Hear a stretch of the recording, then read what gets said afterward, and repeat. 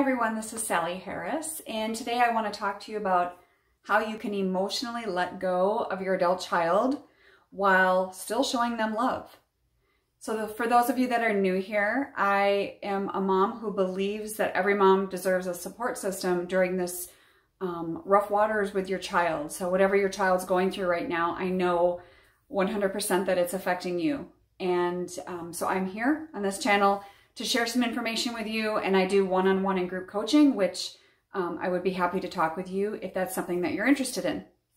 So today I have 3 tips on how to emotionally let go, but still loving them, because a lot of people think that you have to do one or the other, where if you're not willing to let go of the situation and let go of that control, like how do you love them because it's too painful?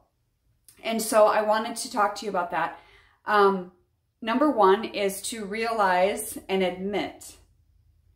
Some of us can realize, but we don't admit that we are not in control.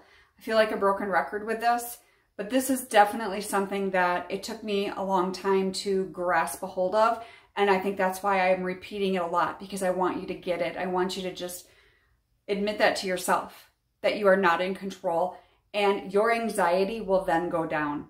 Okay? So when your anxiety goes down, you're going to realize, and once you realize that and the anxiety goes down, you are going to respond differently. You're going to communicate differently, all of these things. So number 2 is to love them for who they are and where they're at. You may not agree with their situation. You may not agree with their lifestyle. You may not agree with who they're with or who they're not with, that they're doing drugs, alcohol, maybe they're not working, maybe they're failure to launch, all of these things. And I don't mean just sit by.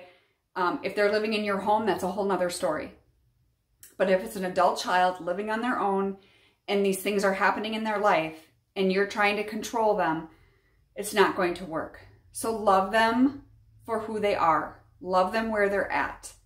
It's really easy, especially nowadays, for people to get all up in arms about the different, battles that our children are dealing with. And it can be very scary and intimidating and sad. And I'm not going to deny that because I've been there.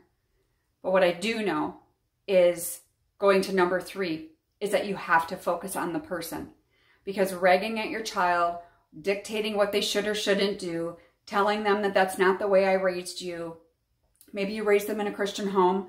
Maybe they've run from that. Maybe they're choosing alternative lifestyle.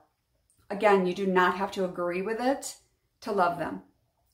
And so it's really important. So I ask you as a mom, something that I had to do, and I had to check myself first. So how am I talking to them? How am I responding to text messages and phone calls and emails or whatnot? Whatever your communication mode is with them. I did a video some time back about not being a one-topic parent.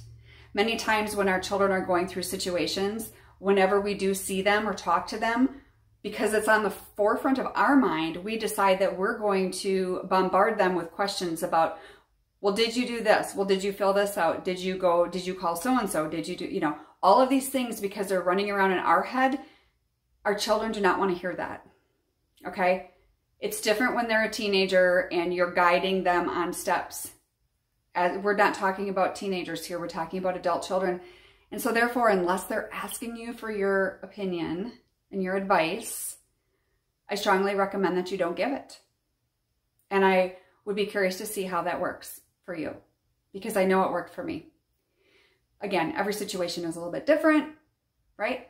You're different, your child's different, all of these things. But at the end of the day, our children do not want to be dictated and constantly ragging at them about what they should do or could do or what they're not doing.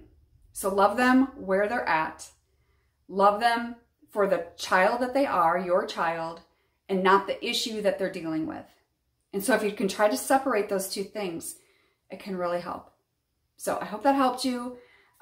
If you have any comments, as always, feel free to leave them below. And the Calendly link to my calendar, if you want to have a 30-minute conversation to discuss coaching options, to see if it would be a good fit, if we're a good fit for one another, I would be happy to talk to you.